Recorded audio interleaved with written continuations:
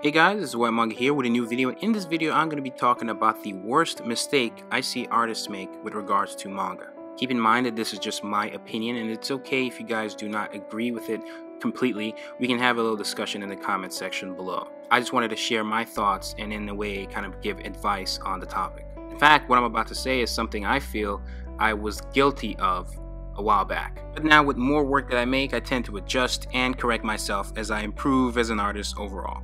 For those who don't know me, I'm the creator of Apple Black, published and serialized in Saturday AM. Saturday AM is the diverse digital magazine that features several interesting comics, including Apple Black. You can read the first 4 chapters of Apple Black free. All links will be in the description below. But you can also purchase Apple Black Volume 1 for the first 9 chapters. And you can all check that out. Check out Saturday AM and all the other content that is on Saturday AM, with diverse and interesting comics like Clock Striker, Saigami, and Bully Eater, and much more. To keep things visually pleasing, I'm going to be drawing Saturday AM issue 72's cover, which are my characters that grace the cover. Here we have Jade and Jahal, and these are characters from Apple Black, obviously. And in this issue, which will be free, it will also have details on Apple Black Volume 2 with release and other cool stuff, including an interview with me talking about just my growth overall and, you know, social media and all that good stuff, including little details about Volume 2.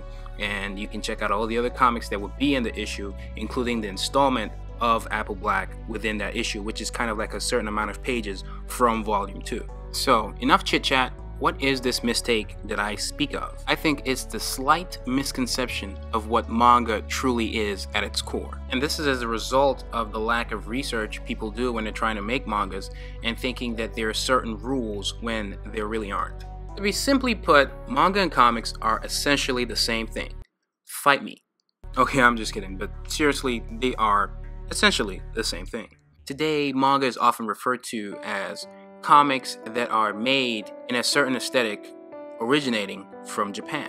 But I think there are a couple misconceptions to what that aesthetic actually is. So the core mistake is simply just that lack of research to what manga actually is. Manga literally translates to comic strips. I think people need to understand that the reason why the comics in Japan have a certain look is kind of due to their culture and just production and sometimes saving costs and things of that nature. The reason why it's read right to left, and that's the reading orientation, is because that's the reading orientation in Japan in general. If the book is going to be published in Japan, you want the book to have the reading orientation of Japan, which is from right to left. If the comic was going to be published in the Western world, then you want the reading orientation of the Western world, which is left to right. Same thing if the book was going to be published in Arabic, then you'd go right to left. So I'm saying basically that the reading orientation of a comic doesn't make it manga. Why are the comics in black and white or black and white and grayscale? If you notice, Japanese comics are usually long running, and grayscale comics or black and white comics are cheaper to make. Also, there are some black and white comics here in the West as well. So does that make them manga? So there's this confusion as to what's manga and what's not, when really at the end of the day, at their core, they're essentially the same thing. It doesn't have to be made in Japan. You don't have to be Japanese. The story doesn't need to take place in Japan, and the characters don't need to be Japanese as well.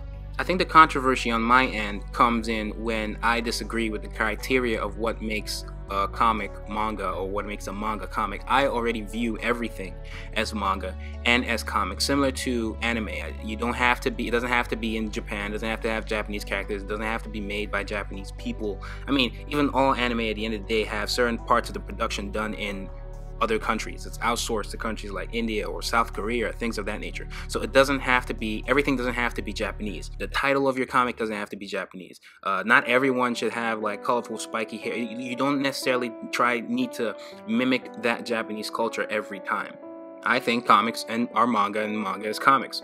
And what makes a manga to me doesn't make any sense. Same thing with anime. If SpongeBob was made in Japan and, you know, it was released in Japan, they're not going to call it cartoon. It's still like it's still animation. Anime literally translates to animation. Anime just means animation. Manga just translates to comic strips. I understand why people would still want to use the words, and when I use the words, it's just to distinguish the difference in styles and aesthetics, because, you know, Japanese animation tends to have that style of production and animation that is originating from Japan. But it doesn't really make it any different from other cartoons or other animation from other parts of the world. So I'm not saying that there are zero differences. I'm saying that they're essentially the same thing, and the differences between say a manga, a Japanese comic, and a Western comic are the same differences you would find between a Western comic and a completely different Western comic. Both Western comics will have different art styles, different coloring styles, different styles in general. You know, the whole topic of styles is also something that we can make a tangent on, but style includes everything you do. Literally everything is under that umbrella of style. The way you draw everything, the way you produce everything, the tools you use, how you use the tools, it's all under style. So each comic has a different style. Same way you look at a Naruto and you look at a Bleach, there are different styles all over the place. The differences there are the same differences you'd find between Naruto and a Spider-Man, and that's the same differences you would find between a Spider-Man and a Batman. Again, I understand why you would still use the terms manga and anime just to distinguish and let people have a clear understanding of what you're talking about. It's easier to say anime to let people automatically think about Japanese cartoons, Japanese animation, versus say calling something like a Gumball anime. You know, some people might just be a little confused. So I understand why you still use the term, but to me, the terms are the same as, like, an analogy I would use is the way in America you call football soccer, but in the rest of the world, especially in Europe, it's called football, right? And you know, it can translate to other things like football or whatever in maybe some other countries, but like I said, everything is kind of different. Everybody does things differently. So the way football is managed in America is different from the way it's managed in Europe, but that doesn't mean that England and Italy manage football the same way. In America, you just call it a different thing, soccer, right? But in Europe, it's called football, and the way they manage things like the leagues and things of that nature are different from the way in America, where we have like playoffs and Western conferences and Eastern conferences. But at the end of the day, you're still playing the same sport, the same rules. So essentially it's the same sport, but there are differences here and there in style, production, and the way it's being managed. At the end of the day, the countries still meet in international competition like the World Cup, and the rules are the same.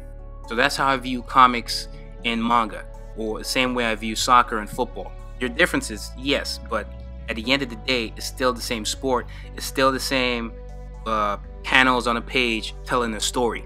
Essentially, it's the same thing. And I feel like once people start to think in that way, they will understand that they have more freedom than they think they do. I've seen people in the comments contemplating what to call their comic, whether they should give it a Japanese name or they should give it an English name. Again, you need to think, okay, think of where it's going to be published. What makes the most sense?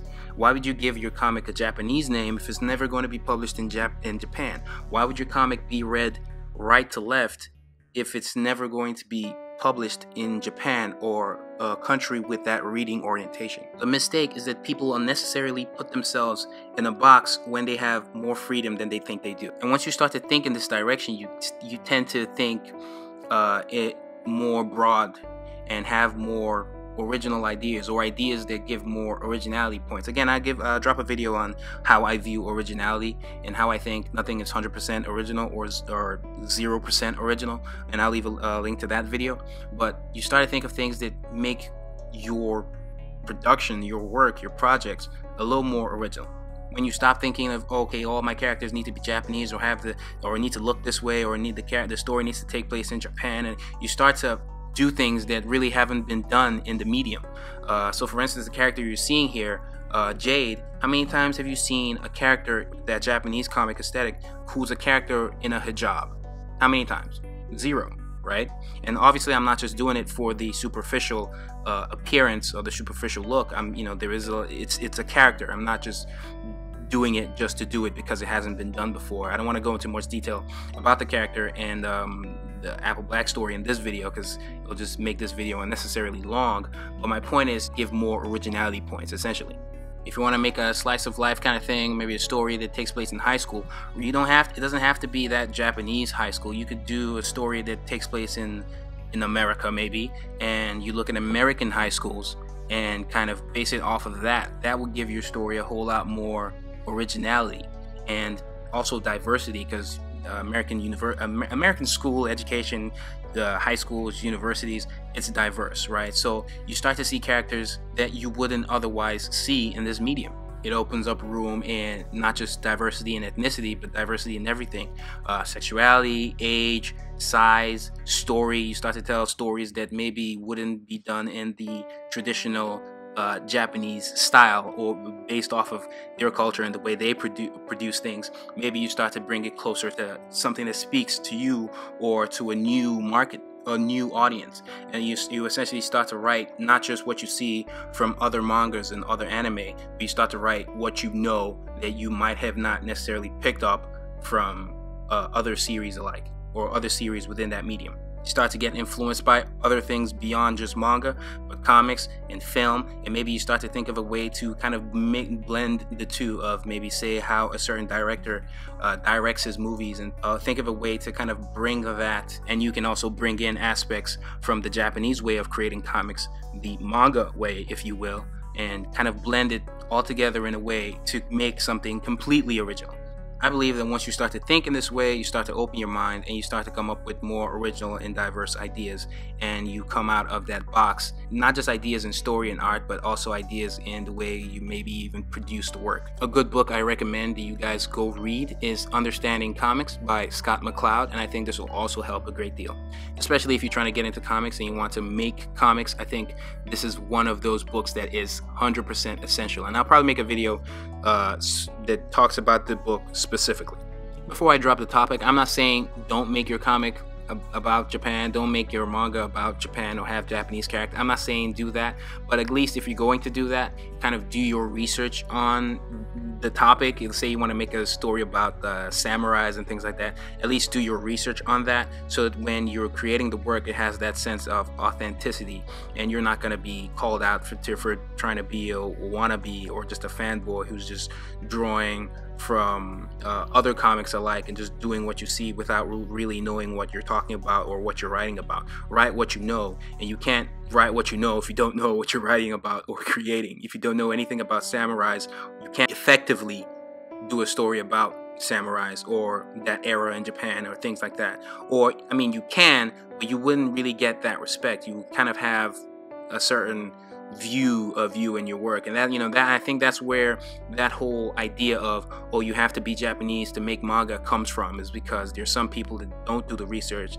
They just want to make a comic. They think they have an idea and they think they can make a comic, and they just jump into it, and, you know, maybe it's not so good, and then they get called names and blah blah blah blah blah blah blah. You know how it goes. I'm not saying you can't do these things. I'm just saying that the one mistake is that people don't do the research. And I think if you do the research, it will help whatever you are creating.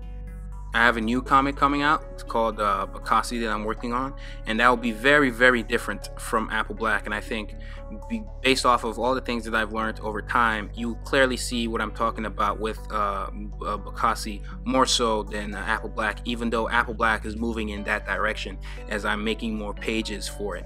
You can clearly see that growth in story and art and just mine and the way I, you know, do things. It's slightly different from the earlier pages. If you look at the page now, you look at the page from the past, you can clearly see the differences in, you know, certain things that I do, where I'm not trying to do it because, oh, certain a shonen comic from the past has done it a certain way. I might be actually trying to come up with a completely new look and new way of doing certain things, and that's my way. That's under the umbrella of my style. And you only start to think this way once you have done the research and truly understand that manga and comics are essentially the same and there are no rules. And once you know that there are no rules, you know that you're a little freer, right? And not necessarily no rules, but like, you know that you have more freedom than you thought prior. I know not everybody will agree, but hopefully I got my point across as best as I could, and I hope you guys understood it to a certain degree at least. If you have any questions, you can leave them in the comments below. If you guys want to have a little discussion, again, we can talk in the comments below as well. Leave a like on this video if you haven't already. Please subscribe. I have a lot of cool videos coming soon. Please hit that bell so you stay notified each time I upload absolutely anything. You can follow me on my social media, Instagram, Facebook, Twitter, and all that good stuff. All the links you can possibly need will be in the description below. Again, don't forget to check out Saturday EM issue 72. It'll be free. It'll have some Apple Black stuff. It'll have some Bully Eater stuff. It'll have a lot of cool comics within the issue, and it'll have an interview with me, as well as details on Apple Black Volume 2, including the Apple Black popularity poll and more. So don't forget to check that out. It's Whyt Manga, and I'm out.